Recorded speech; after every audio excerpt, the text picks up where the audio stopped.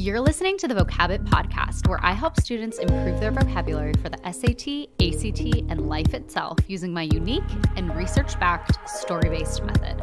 On this podcast, I'm sharing the best tips and tricks for a more enriched vocabulary and pain-free test day. Hello, and welcome to episode number 15 of the Vocabit Podcast. I'm Erica Abbott, a former English and history teacher, the author of the young adult novel Ahead of Her Time, and the founder of the eponymously named vocabulary company, Vocabit. So if you listened to the last episode, you know that we're doing a little mini-series at the moment called 5 Ways to Instantly Sound Smarter. And I know that little mini-series is a little tautological, tautology, Tautology.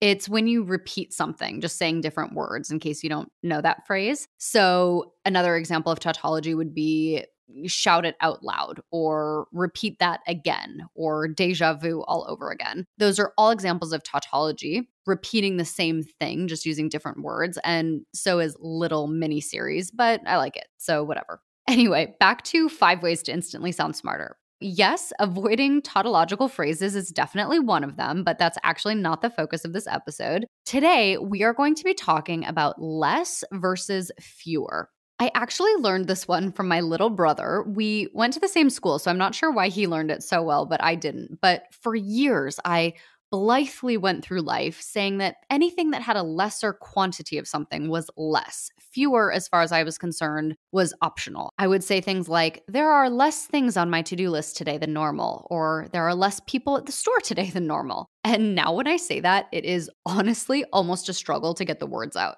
My brother, back when I first made this error in his presence, he literally hunched up his shoulders and rolled his neck like I had just scratched his spine or something. It was like it caused him physical pain to hear such a blatant grammatical error. And for better or for worse, once you learn these common grammatical mistakes, you will probably feel that way too. And I can almost guarantee you that the people with whom you will be doing college interviews and job interviews will be on the other side of these errors. So even if you don't realize you're making them, you just, think you're making a good point, they might be internally reacting like my brother, like you just flayed open their back and scratched their spine. And that's probably not going to do you any favors on the admissions front. So are you ready to learn less versus fewer? It's actually super simple. You just need to hear it. Fewer describes anything that you can count. So with my example above, it should have been that there were fewer things on my to-do list than normal because the number of items on a to-do list is very countable.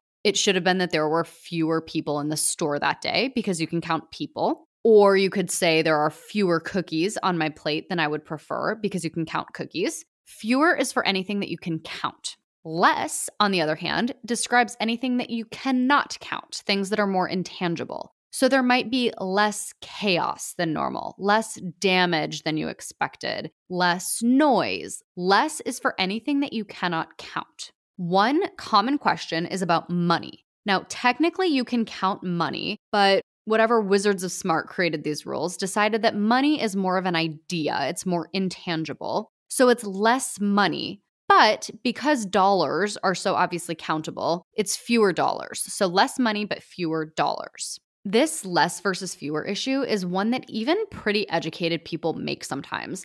I was speaking with a group of writers once, and one of them was bemoaning the state of education today. And she said that kids today read less books than they used to. She probably was just thinking on her feet. She probably meant to say that they read less than they used to, but you can't read less books than you used to because you can count books. People read fewer books than they used to. You're probably going to have to retrain yourself on this one. After that initial conversation with my brother, I found myself kind of pausing and stumbling a lot before less versus fewer. You don't even realize how ingrained some of these things are until they're pointed out to you. But just remember, if you can count it, it's fewer. That was tip number 2 on how to instantly sound smarter. Be sure to subscribe to the podcast so you don't miss the rest. And if you're enjoying it, please leave it a 5-star review. To continue painlessly improving your vocabulary and English skills, be sure to check out the Vocabit membership at vocabit.com. You get a wealth of vocabulary boosting material, and I add new material to it twice a week. Thank you so much, and I will see you next week.